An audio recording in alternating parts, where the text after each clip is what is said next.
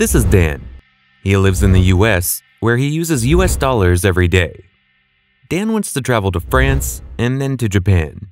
In France, they use euros, where $1 is 0.94 euro.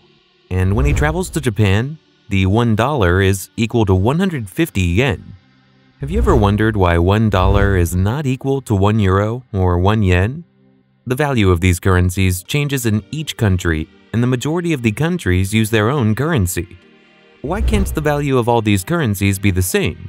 But before we answer this question, you need to know the history of currencies. Before the invention of currencies, people traded using barter methods where items were exchanged instead of currencies. But it had many drawbacks, so we started using gold and silver as currencies. The gold and silver were universally valued and were easier to trade.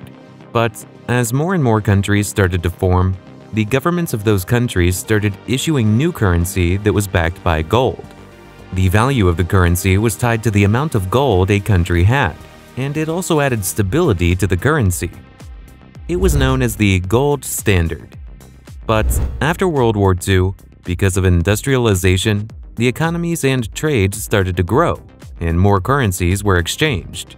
So it was getting difficult to keep more and more gold.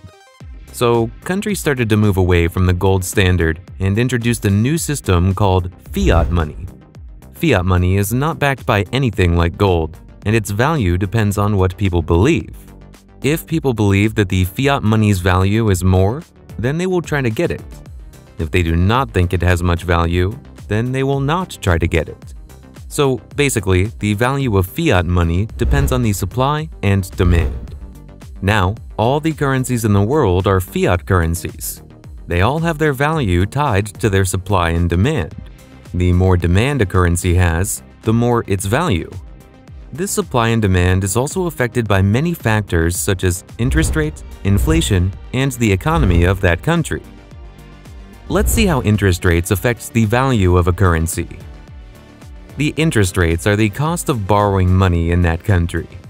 You have seen this news about the Fed interest rates, as it is always crucial whether the Fed increases or decreases the interest rates. For example, if the interest rate in the US is 10%, then if you borrow $10,000, then you have to pay back $11,000 with interest. When the country has higher interest rates, that means it is offering a better return on its investment. Because of these better returns, foreign investors get interested in investing in that country. So to invest in that country, they have to buy the currency of that country, ultimately creating more demand for the currency. So if the US government is offering its government bonds at the rate of 10% interest for 10 years, then when investors give the US government $10,000, they receive $1,000 per year for 10 years. So if the US is offering more interest, then people will demand US dollars, increasing the value of the dollar. However, if the interest rates fall, investors look elsewhere. For example, if France is offering more interest, then people will sell their US dollars and demand more euros. This will decrease the value of the dollar and increase the value of the euro. But a country cannot keep increasing its interest rates because with more interest rates, fewer people and businesses in that country borrow money. That means they spend less, and ultimately, that means a slowdown in the economy. That's why these interest rates are always balanced by the Fed. The second factor that affects the currency is inflation. When a country has high inflation, the value of its currency decreases, because nobody wants to buy and hold a currency that has low value. You might have seen Donald Trump's video about Tic Tacs. But that's what happened. This is inflation. This is Tic Tac. This is Tic Tac. This is inflation. This is what's happened. I just happened to have somebody gave me this one today. I said, I think we'll put it up as an example of inflation. What he is explaining is the inflation, or you can say shrinkflation as well. For example, if you could buy 2 candies for $5 in 2020, now with $5, you can only get 1 candy. That is inflation. With the same amount of money, you get fewer goods. That means the value of your money decreased.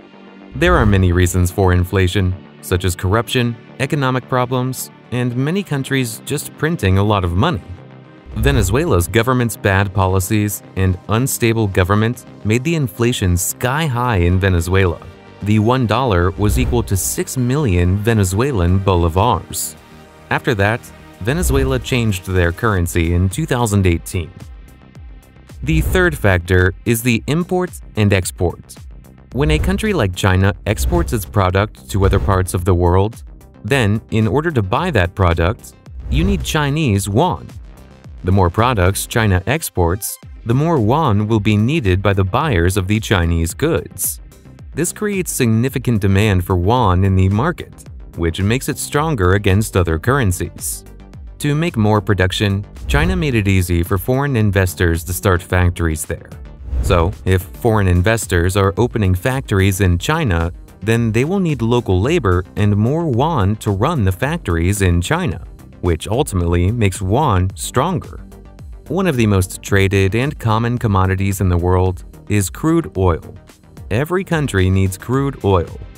In the 1970s, the US made a pact with oil-selling countries like Saudi Arabia that they would sell oil in US dollars only. So, even if Saudi Arabia is selling oil to India, Japan, or Australia, all these countries have to pay Saudi Arabia in US dollars only.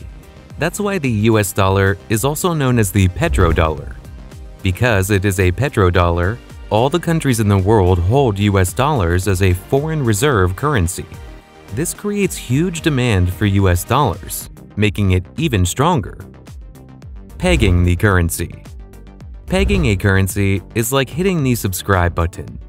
It's a way to stay stable and connected to something reliable, just like you can rely on us for great content. Speaking of which, don't forget to subscribe to the channel.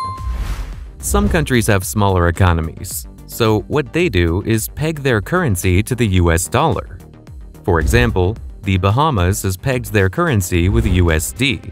The Bahamian economy thrives on tourism, and 60% of the tourists are coming from the United States. So, tourists face no currency conversion issues when spending. As the Bahamas is a small economy with limited ability to influence global markets, pegging to the USD provides them credibility for their monetary policy. And even if some global fluctuations happen, as the US dollar is a stable currency, it can easily sustain it. Overall, pegging a currency to a stronger currency gives more stability to these smaller countries. But a smaller country's economy completely depends on another country. If you go to Europe, 20 out of 27 EU member countries use the euro as their official currency. The remaining 7 European countries use their own currency.